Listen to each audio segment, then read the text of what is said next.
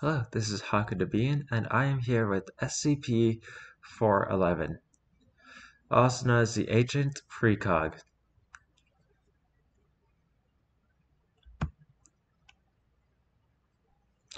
Item number 411, or SCP-411. This is a Level 5 top secret object.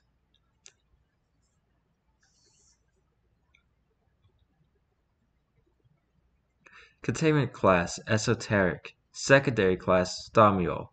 Disruption Class Vlom. Risk Class Notice.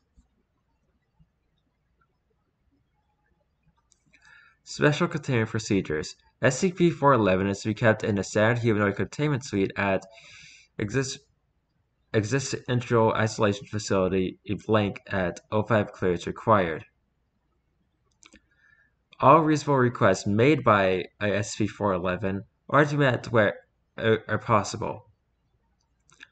A bank of television screens displaying 24-hour news coverage is to be provided for SCP-411's use. Requests for texts and devices that do not yet exist are to be filed until such a time as they can be accessed. At the moment, SCP-411 is not considered a containment risk. All information gathered from SCP-411 is to be stored at the Existential Containment Unit and is to be disclosed at the discretion of Dr. Blank only. All staff leaving Existential Isolation Facility Blank are to be administered with Class C amnestics.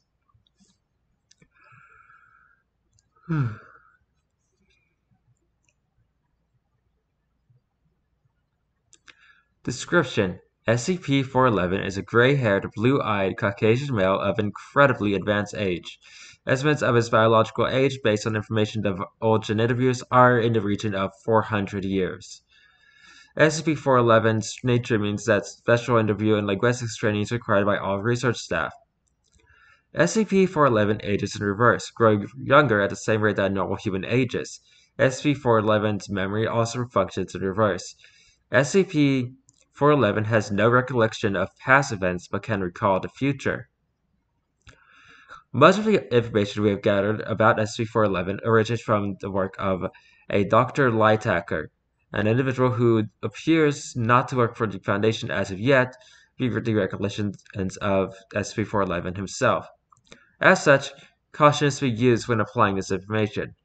SCP-411 speaks an as yet unknown dialect of English that has significant grammatical and vocabulary deviations from modern English.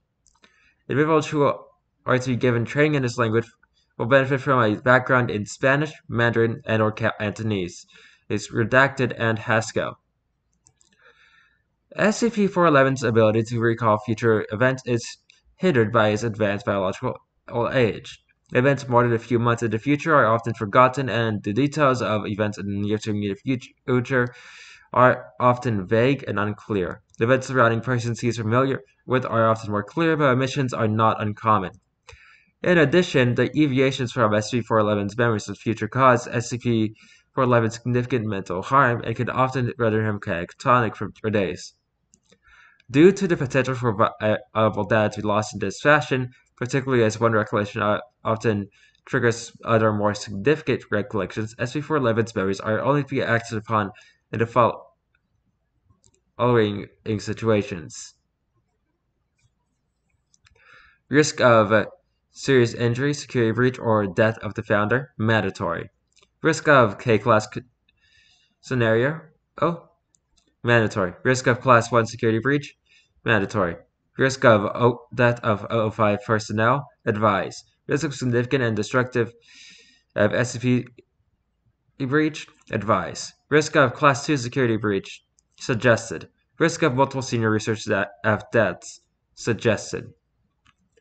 While a full course of training is required to interact with SCP-411, the following guidelines should be followed if emergency meetings are required.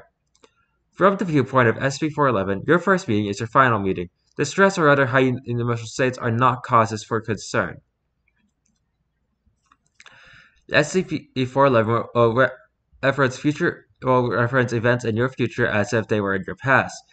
Do not attempt to act on these events.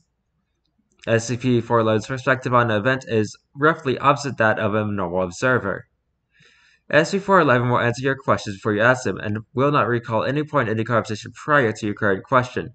Do not fail to ask questions SCP-411 have answered. SCP-411's advanced age should be taken into consideration when interviewing him. Overlong sessions can leave SCP-411 physically and mentally drained.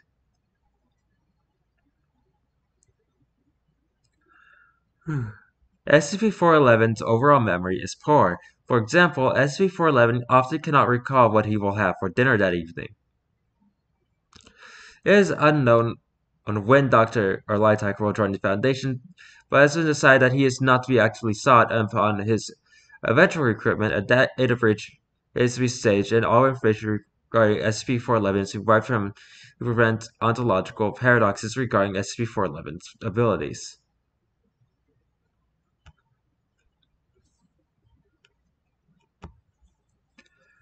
I decided to go over this because SCP-411 seemed interesting from what I heard about it in a certain SCP-001 proposal while I was listening. I hope you enjoyed listening to this as well. If you do enjoy, please leave a like on the video, subscribe to the channel, and comment down below. I'll see you next time.